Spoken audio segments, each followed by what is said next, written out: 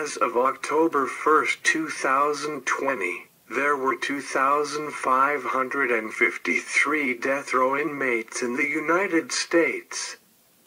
Male, 2,502, 98.00%. Female, 51, 2.00%. The number of death row inmates changes frequently with new convictions, appellate decisions overturning conviction or sentence alone, commutations, or deaths through execution or otherwise.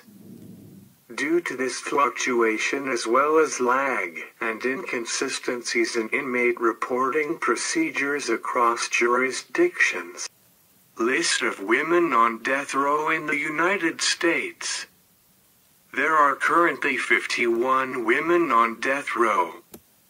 California has the highest number of women on death row. Amongst the 51 women on death row, 22 of them are in the state of California. There are 6 women on death row in Texas. There are 5 women waiting executions in Alabama. 3 women on death row in Arizona. Ohio has 1 woman on death row. 3 women on death row in Florida.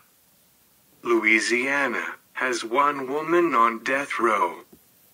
Mississippi has 1 woman on death row. There are 2 women on death row in North Carolina. Kentucky has 1 woman on death row. In Tennessee, there is 1 woman on death row. Pennsylvania has 1 woman on death row. Idaho and Georgia each has 1 woman on death row. These are their names and crimes committed. Patricia Blackman. Blackman was convicted in the death of her 2-year-old adopted daughter, Dominiqua Bryant. According to an autopsy report, the child suffered a fractured skull, several broken bones, bruises, and a shoe print on her chest.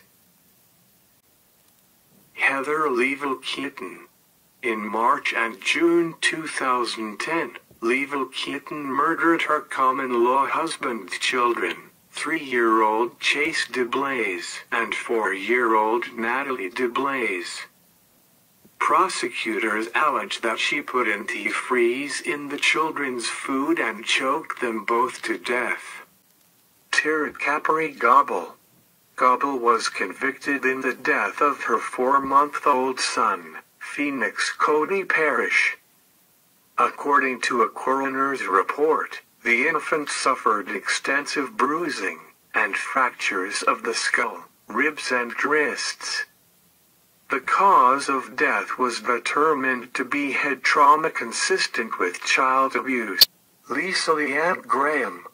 On July 5, 2007, Graham was convicted of capital murder for persuading a family friend to gun Graham's daughter down on a remote dirt road in Russell County. Graham was sentenced to death. Wendy Andriano. Andriano was convicted of the murder of her husband Joe Andriano. Her 33-year-old husband Joe was bludgeoned and stabbed to death in the couple's apartment in Ahwatukee, Arizona.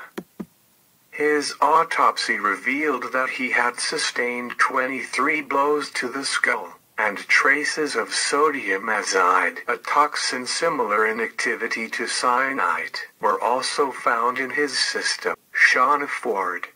On May 30, 2009, 29-year-old Raul Flores and his daughter, Brisenia, 9, of Arivaca, Arizona, were killed at home during a home invasion by Ford, Jason Eugene Bush, and Albert Gaxiola. Samantha Allen. On July 12, 2011, police officers were called to Aimdale's home, where she was found dead in a small footlocker, having suffocated. Aim lived with a number of relatives, including her aunt and legal guardian, Cynthia Stoltzman. Allen was Stoltzman's daughter. The family first told the police officers that Aim was playing hide-and-seek and locked herself in the trunk the night before, after the adults went to sleep. During interrogation, Samantha and her husband John confessed to locking Aim in the trunk as a form of punishment, because she took a popsicle without permission. Rosie Alfaro. On June 15, 1990, 9-year-old Autumn Wallace was stabbed to death. Prosecutors say 18-year-old Alfaro, an acquaintance of the family, robbed the house for drug money, and killed Wallace so she would not be identified. Socorro Caro. Caro was convicted of shooting and killing 3 of her 4 young sons as they slept. The youngest child, who was 1 at the time, was unharmed. She then turned the gun on herself in a suicide attempt. Although she suffered a gunshot wound to the head, she survived after 2 surgeries. Celeste Carrington. Carrington admitted to the fatal shooting of Victor Esperanza, janitor at a shoe factory, in January 1992, and Caroline Gleason, a property manager at a real estate office in Palo Alto. In another robbery 2 months later, 5 days after killing Gleason, she shot and wounded Alan Marks, a Redwood City pediatrician, during a robbery of his office. Cynthia Kaufman.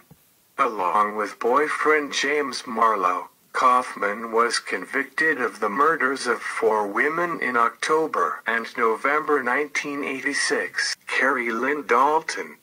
Dalton was convicted of torturing and murdering Irene Louise in 1988 at a mobile home park in Live Oak Springs, California. She and 3 others, Mark Lee Tompkins, Cheryl Ann Baker, and another man known only by the name George, were alleged to have used various weapons to commit a torture murder. A cast iron frying pan, a knife, and a syringe filled with battery acid. Susan Eubanks. Eubanks was convicted of the shooting deaths of her 4 sons, 14-year-old Brandon, 7-year-old Austin, 6-year-old Brigham and 4-year-old Matthew. She also had a self-inflicted gunshot wound to her abdomen, but survived. Veronica Gonzalez. Along with her husband Yvonne, Gonzalez was convicted of the 1995 scalding death of her 4-year-old niece, Genevieve Royes. She was convicted of first-degree murder with special circumstances of torture and mayhem. They are the first married couple in California on death row for the same crime. Lorraine Hunter. Hunter shot her husband in an effort to gain money from life insurance policy. Sherry Lash-Rhoades. Lash-Rhoades shot 6 people at the Cedarville Rancheria tribal office in Alturas, ultimately killing 4 on February 20, 2014. Officials said at least one of the injured was also attacked with a butcher knife after Lash-Rhoades ran out of ammunition. Belinda Magana. Separate juries concluded in January 2015 that Magana, a mother from Corona, and her boyfriend Nourish Marine deserved the death penalty for the May 2009 murder of her toddler son Malachi, who was scalded and subjected to beatings before he died 5 days later. Maureen McDermott. McDermott was convicted of hiring an orderly at the hospital where she worked to kill her roommate, Stephen Eldridge. Prosecutors alleged the motive was to collect mortgage insurance on a house they co-owned. In addition to having been repeatedly stabbed, Eldridge's penis was severed post-mortem. The orderly testified that this was done at McDermott's insistence, in order to make it appear that the killing was a homosexual murder, because, in theory, the police would be unlikely to investigate it thoroughly. Sandy Nieves. Nieves was convicted of the murders of 4 of her children by setting fire to the family home. She was also found guilty of arson and the attempted murder of her son David, who was 14 at the time. He survived the fire and testified against her in court. Angelina Rodriguez. Rodriguez was convicted of killing her husband with antifreeze-laced Gatorade. She allegedly made several unsuccessful attempts to kill him on previous occasions. Mary Samuels. Samuels was convicted of hiring a hitman to kill her 40-year-old husband, whom she was divorcing. She was also convicted in the death of the hitman, whom she had hired. Neen Snyder. Snyder and Michael Thornton were convicted of kidnapping, torturing, sexually abusing and killing 16-year-old Michelle Curran in 2001. Catherine Thompson. Along with Philip Sanders and his wife Carolyn, Catherine was convicted in the shooting death of Thompson's husband. Valerie D. Martin. Along with her 16-year-old son, a 14-year-old boy, and 27-year-old ex-convict Christopher Kenny, Martin was convicted in the death of her boyfriend, who was knocked out and put into the trunk of his car, which was then set ablaze. Michelle Lynn Michaud. Michaud and her boyfriend James Anthony DeVeggio were convicted of luring a 22-year-old woman into a specially rigged van where they sexually tortured and strangled her before dumping her body on a snowy embankment. Tanya Nelson. Nelson was convicted in the stabbing deaths of fortune teller Jade Smith and her daughter Anita V.O. Brooke Marie Rotiers. Prosecutors alleged that Rotiers, who sometimes worked as a prostitute, lured 2 men to her motel room pretext of sex before she robbed, beat and suffocated them. The victims were found with panties and other cloth items stuffed in their mouths. Their mouths and noses were covered and taped over. They were hog-tied with cords around their necks, connected to their hands, which were behind their backs, and to their ankles.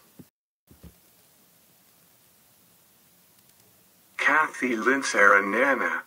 Saranana and her husband Raul were convicted in the respective August and December 2005 deaths of her nephews Conrad, who was 13, and Ricky Morales, who was 11, who were in their custody. Manling Tsang Williams. Williams was convicted of smothering her 2 young children with a pillow and slashing her husband to death with a sword in the family's Rowland Heights home in 2007. Margaret Allen. Allen was convicted of torturing and killing her housekeeper, Wenda Wright. She allegedly thought Wright had stolen money from her purse. Prosecutors said the torture went on for hours before Wright died after being strangled with a belt. Allen's roommate, James Martin, and nephew, Quinton Allen, were both convicted for their part in helping her try to bury the body in a shallow grave. Tina LaSonia Brown. Brown was convicted of beating 19-year-old Audrina Zimmerman with a crowbar, shocking her with a stun gun, and then setting her on fire in Brown's family home. Brown's daughter Brittany Miller, then 16, told the judge at her own trial that the plan was to fight Zimmerman, but it escalated out of control. The attack was said to be the result of a disagreement over a man.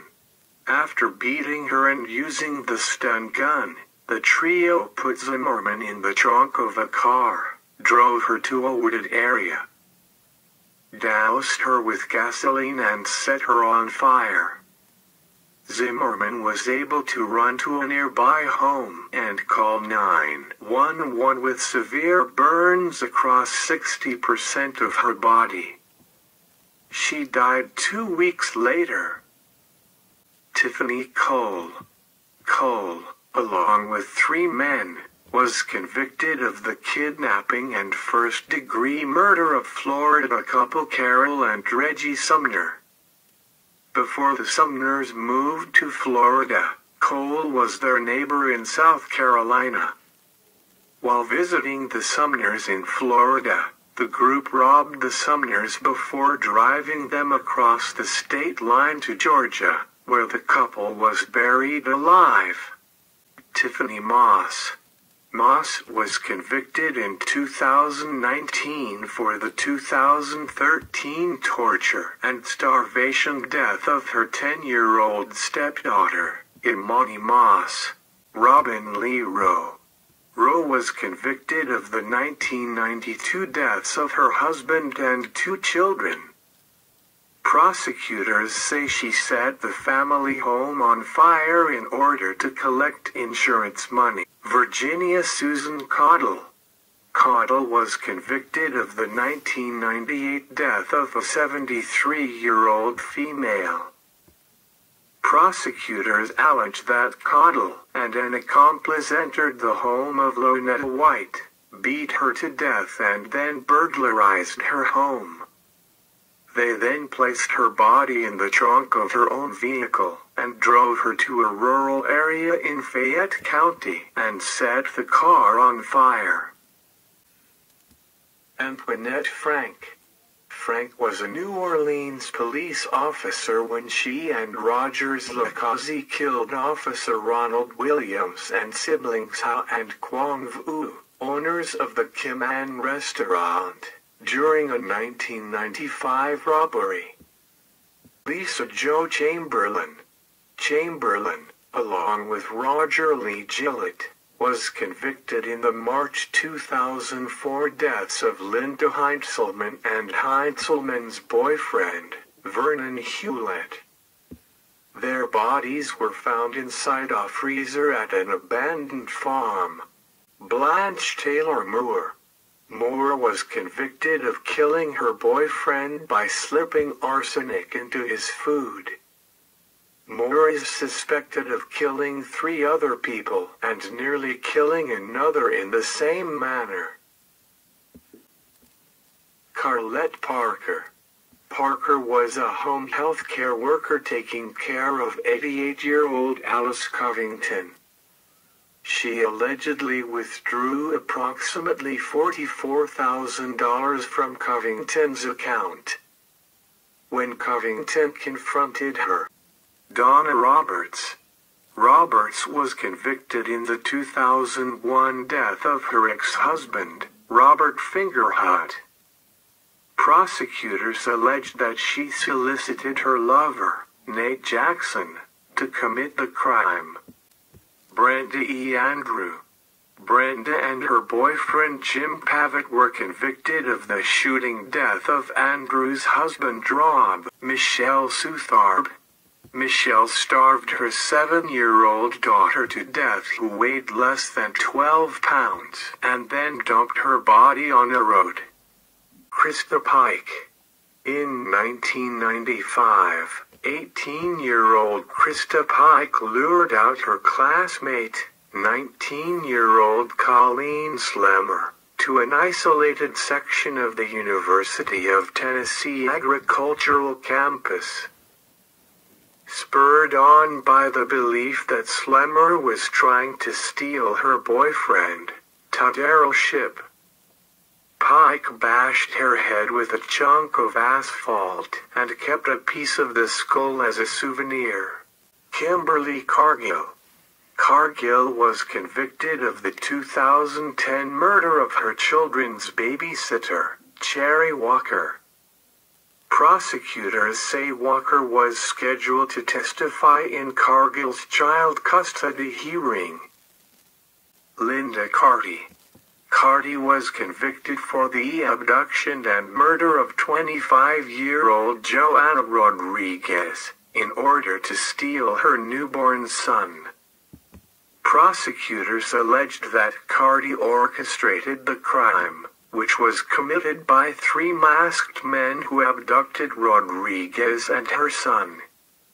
Rodriguez was later found dead in the trunk of a car. Her 3-day-old son was rescued from a car parked nearby. The other 3 men were arrested, but only Carty was prosecuted for capital murder. Brittany Holberg. Holberg was convicted of the November 13, 1996, robbery and murder of 80-year-old Abe Towery Sr. in his Southwest Amarillo home. Melissa Elizabeth Lucio. Lucio was convicted in the murder of her 2-year-old daughter, one of her 9 children. The woman told authorities the child had fallen down the stairs, but physicians in the ER found she had bruises covering her body, bite marks on her back, an arm that had been broken weeks earlier, and was missing hair that had been pulled by the roots from her head. Darlie Routier. Routier was convicted in the 1996 stabbing of her 2 young sons, Damon and Devin. Routier herself sustained a number of wounds. She maintains the attack was by an intruder. The prosecutor maintains Routier's wounds were self-inflicted and she was the perpetrator. Routier's infant son and her husband were asleep upstairs and were unharmed. Erica Yvonne Shepard. Along with James Dickerson, Shepard was convicted of killing Marilyn Marr as part of a robbery. Christy Michelle Scott. Gobble was convicted in the death of her 4-month-old son, Phoenix Cody Parrish. According to a coroner's report, the infant suffered extensive bruising and fractures of the skull, ribs and wrists. The cause of death was determined to be head trauma consistent with child abuse.